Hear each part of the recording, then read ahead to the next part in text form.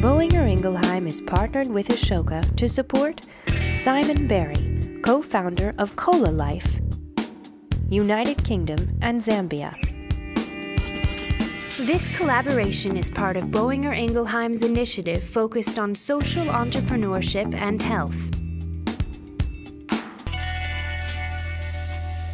Every day, diarrhea kills 5,000 children around the world.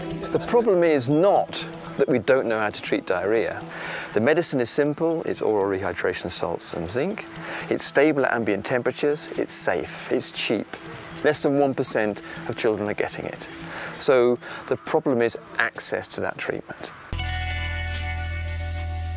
In 2011, this former agricultural engineer decided to tackle this issue and launched the ColaLife organization. Our name, ColaLife, comes from the following statement.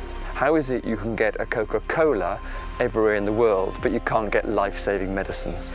So what we've done is we have studied the way Coke is distributed and gets to very remote places, and we have emulated that process, not with a brown sugary drink, but with a health commodity.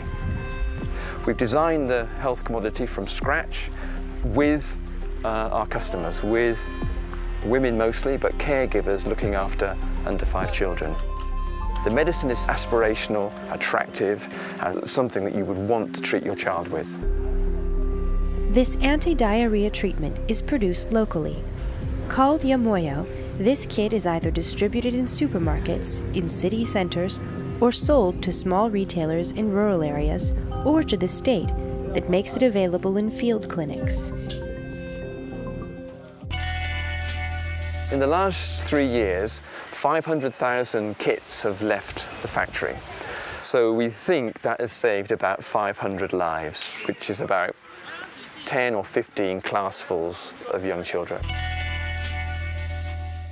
ColaLife's model is a bit unusual. Our focus is not on making ColaLife itself self-sustaining. Our focus is on making the solutions we create or help create self-sustaining.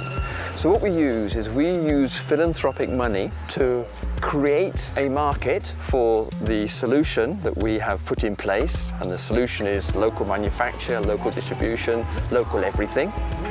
And then we can walk away and leave the solution in place, delivering diarrhea treatment forever.